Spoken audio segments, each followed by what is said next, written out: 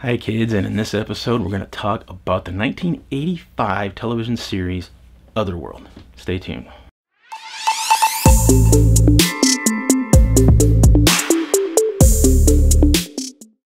So the other day I'm cruising through YouTube on my TV. That's how I watch YouTube mainly, is like on TV. I just start, browsing around.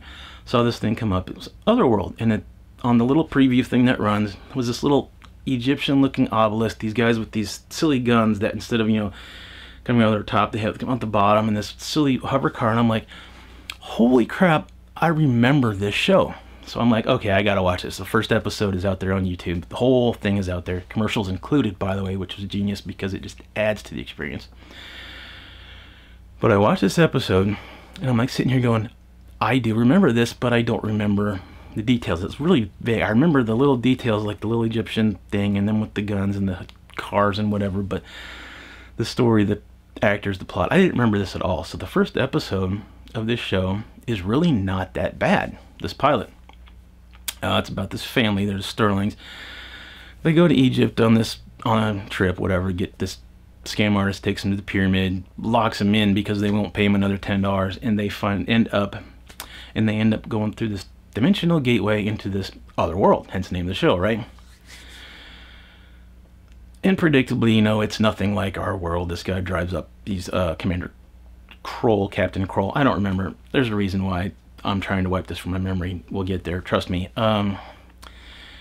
He's like, oh, what are you doing in the Forbidden Zone? The Zone Troopers and all this crap, and they end up taking his car and running away, and spend the rest of the episode trying to avoid detection by Kroll, but also they run into the locals in this province that are all androids. The kid, Trace, falls in love with one of these because they haven't learned that they're androids yet. And this whole sequence about, it's actually a very good, what's the word I'm looking for? A very good discussion on discrimination, on what it means to be human, about, androids, what makes them human or not human versus us. We have the same emotions, wants, desires, all this stuff, and it's like, what really makes us different? Oh, there's things going on here that makes you go, okay, I'm on board. Yes, the effects are total garbage. You had like $35 for a budget for this entire show, apparently, because this is just, the production is terrible. These uniforms look like they just glued some crap on a regular show. I don't know.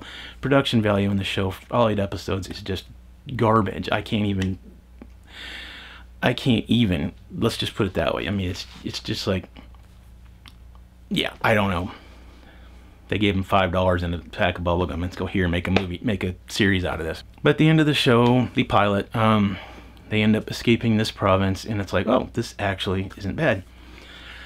Then we come, after this first episode, YouTube is like, I gotta find the rest of these. I'm not gonna tell you where to find them but they're out there if you know where to look. So you can go get those, like I did, and you start watching them, and you're just like, is this even the same show?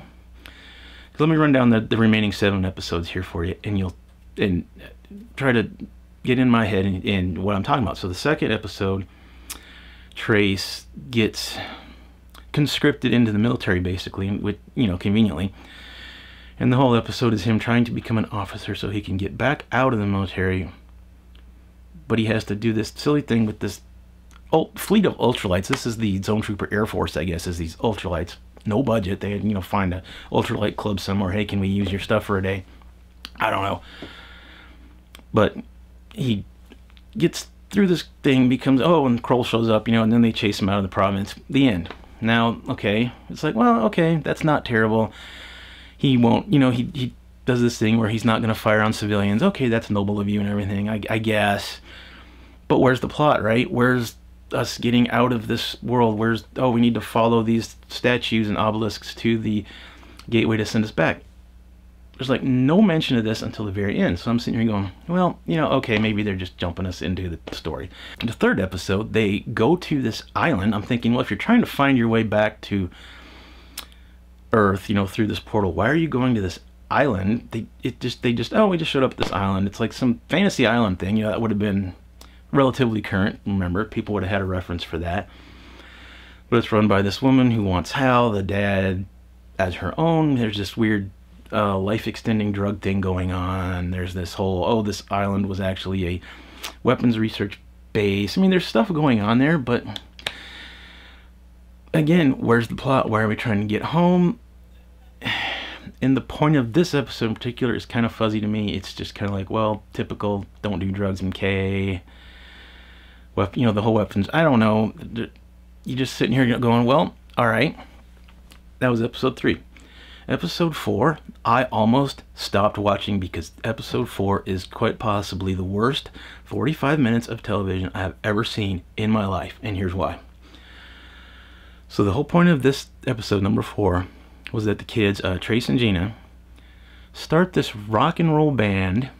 In the, you know, they've never heard of rock and roll. It's like, you know, Back to the Future. Oh, your kids are gonna love it, right? And yeah, kind of like that. But they start playing in this rock and roll band. You know, I guess somebody invented the Les Paul in this dimension, but didn't bother to invent rock and roll. I don't know how that works, but it turns out being like a like the top 40 for that week in 1985. It's just like, that's all they do is sit up there and play in their little band. And there's this whole sequence with this priest guy doing the whole, oh, it's evil, it's so bad for our kids, and it's going to turn them into monsters. And if you play it backwards, there's secret messages, and I'm sitting here going, well, I'll give you that one for being current in the era that was in. But this whole episode is just one endless music video, basically. And I'm just sitting there going, I almost threw in the towel. I almost said, this shit, I'm done, because that was just terrible. But I didn't. Went on to episode 5, and I'm like, wait a minute. The kid is back to the first actor that it wasn't first in the pilot. I can't remember the kid's name from those 2 episodes, but the kid in the rest of them, Chris Haybert, I believe. I don't know how you say it. He's the kid from The Last Starfighter, the little brother. And it's like, where have I seen this kid's face before? And yes, it was the little brother from The Last Starfighter. Anyway, apparently episode 5 and episode 1 were supposed to be one 2-hour pilot or something, and they got split up, or it was part of a, you know, 2-part pilot, something like that. This episode isn't that bad again, and maybe it's, you know, the part because it was part of that pilot. They're in this bus with this old guy, gets stopped at this border crossing, and then they have to do this whole thing where they get split up amongst in this tribe of, you know, motorcycle gang. You know, yeah, it was 1985. I don't know, you know. And the whole point of this episode, I think, was a even more don't do drugs, kids, it's bad MK thing with this whole chalk that everybody in this province does, and they start getting people off of it. And then the zone troopers show up at the end. That was always, this Kroll would always just randomly appear. Oh, hey, you know, like kind of like the Colonel guy in the A-Team. I don't know. And yeah, and there was this thing with this whole, oh, look, there's another gateway back. And I'm sitting here going, oh, finally, we're going to get back to the story of trying to get home again. And they just touch on that, and nope, we're going to run away again. And every episode, they ended it with, I think it was the creator of the show, Roderick Taylor, and he's done a lot of good stuff. But not this. Sorry, I wanted to like this show. I thought I remembered this being better, but it's just, I'm ashamed that I spent 7 hours watching all of this, to be honest. So anyway, every episode ends with this, like, Rod Serling-ish treatise, I think, is read, you know, it's like, oh, and they have to expect him to say, here it is, in the Twilight Zone. You know, it's something almost identical to that. So that was episode 5. Episode 6 was, oh, episode 6, this is a good part.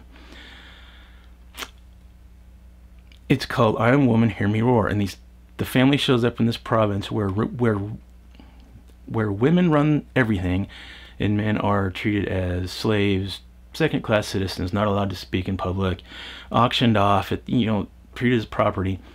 And all I'm thinking about during this episode is, all you toxic jerkwads who sit there and bitch about everything being, oh my god, it's so woke, it's, you know, social justice warriors, whatever. This came out in 1985. What, I mean, just shut up. Just shut up. This is not a new thing for science fiction. I'm sitting here going, okay, you know, that's cool, I guess. You're doing social issues. But, again, you know, the episode's predictable. You know,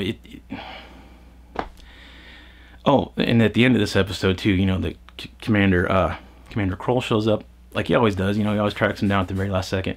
Because he's the guy, he gets thrown in jail and all this crap, and it's kind of funny.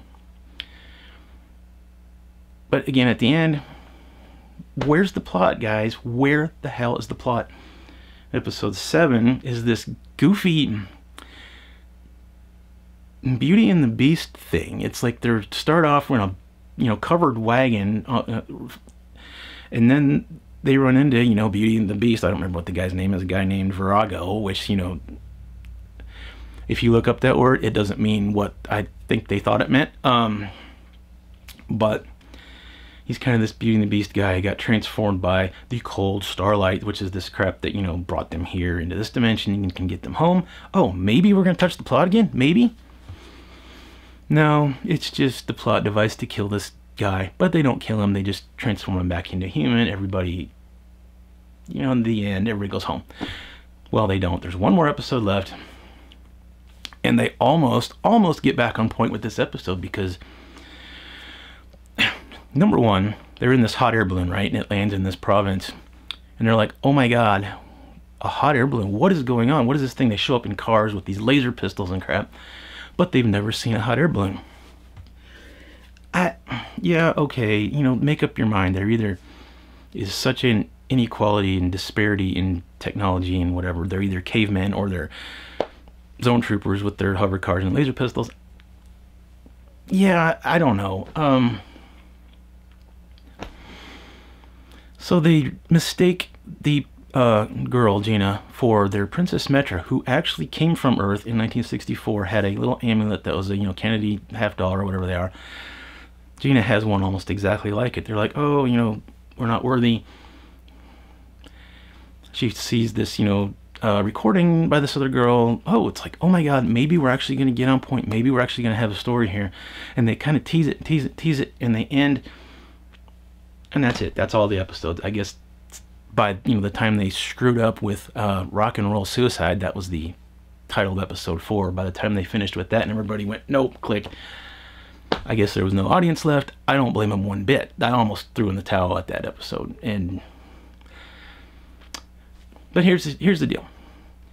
It showed great promise in that first episode, and then when you get to 5 and the last one, there's like 3 episodes that if you were to just take those 3, you might actually have a decent show, movie, whatever.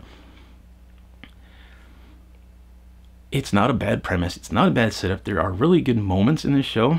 I mean, all 8 episodes, the budget, the effects is terrible. The soundtrack, the music reminds me of, if you've ever watched Strange Brew, you know, Bob and Doug McKenzie, the scene with them in the hockey rink with the organ.